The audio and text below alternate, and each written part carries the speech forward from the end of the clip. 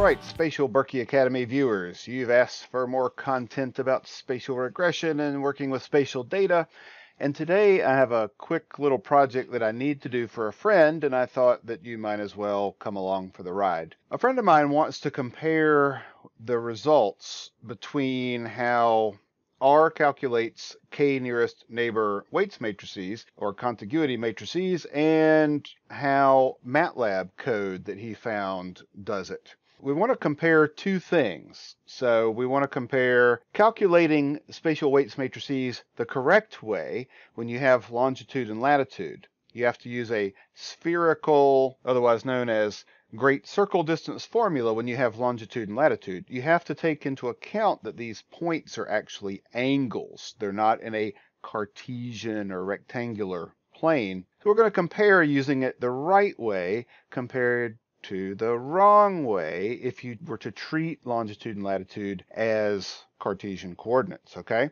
What I'm going to use here is the population-weighted centroids from the U.S. Census Bureau. So for this example, I'm going to be looking at the counties of the state of North Carolina in the United States of America, and I'm going to be using the population-weighted centroids, and what you can imagine here is, instead of just using the center of a county, which if it was a rectangle, you would just draw two lines, and where the two lines cross would give you the exact center of that rectangle.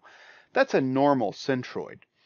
However, what we want to do, I think it's a little more accurate, is to take into account where people actually live in the county. So if the major city in the county was in the northeast corner of this rectangle, we would want to scoot the centroid toward the northeast instead of just using the center of the county. So you can download these. You can just Google centers of population, Census Bureau, and this page will probably pop up. And you can get them for the state level, county level, or the census tract or block group level. We're going to use the 100 counties in North Carolina for this example. So just select the state you're interested in from the little drop-down box here, click Go, and that downloads it to a text file. Now, for some of you, it might open it up in a new browser window or the same browser window, and if so, you can just click File, Save As, and it'll save it as a text file. Let's go to R now. So I'll include a link down in the description of this video to a little file that has these commands for you. But I'm getting just about all of these commands from the reference sheet that I use, and I'll include a link to this too. It's the mother of all our spatial econometrics handouts that I am still in the process of creating, but it's got a lot of good stuff here. I'm using version 0.6, but I'll include a link to that in the description of the video as well. And we're going to be working with spatial weights here, so most of the commands that we're going to be using are going to be in the center here. But I have all the commands listed here that we should need, and the only library we're going to need to do what we're going to do here is the SPDEF library. So we need to load it. So let's do that first. And I'm going to, from that text file, it's a comma separated values file. Each of the entries in each row is separated with a comma. So I'm using the read.csv command and file equals, and you just put the name of the file in quotation marks here. So let's run that, and now we have this data item over here, and we can click on that, and it will show us what it read in. And it looks like it read everything in fine. Longitudes in the United States are negative, and latitudes are positive, so that looks fine. The only thing you might want to be careful about is when you're working with geographic data in the United States, this column here, County FP, that is short for County FIPS code. A lot of times it's important to have the leading zeros here. So this code for the first alphabetical county in a state is 001. Of course, R, since we didn't tell it to do anything different, it read these in as numeric values, and it dropped those leading zeros. Sometimes it's important to keep those if you want to match this data up with some other data that uses these FIPS codes that we use in the United States for geographic data. But we're not going to worry about that right now. So the next thing we want to do is create a little matrix out of the data that we just read in that we called nc.cent, C-E-N-T here. We want to make a little file or object that is just the coordinates, the longitude and latitude. And what we want to do is put the longitude first and the latitude second, because when we make the k nearest neighbors, it wants the x values first, and the x values are the longitude. So we're going to use column bind, that just glues two columns together. And we're going to do the longitude on the left and the latitude on the right. So let's run that. And now we have that other object here, NC coords. And we can look at that and make sure that the longitude is on the left. Okay, we're good.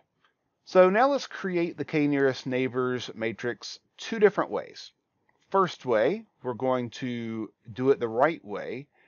Longitude, latitude equals true, and this tells the command that our coordinates are not on a Cartesian plane. They are not rectangular. They are spherical coordinates on the Earth. So let's create them the right way first, and then the wrong way second. So the wrong way, we're going to tell it that those aren't longitudes and latitudes. They are actually just x and y rectangular coordinates. Now sometimes you'll have this if you're using something like planar coordinates. In the US, we have something called state plane coordinates, where generally you'll pick a point inside a state and you'll call that 0, 0. And then you'll just measure distances linearly, so they're not longitude and latitude type coordinates. They're rectangular coordinates then. You'll just measure from that point you're calling 0, 0 in either meters or kilometers. So here we're going to do it the wrong way so that we can see that this matters for our results.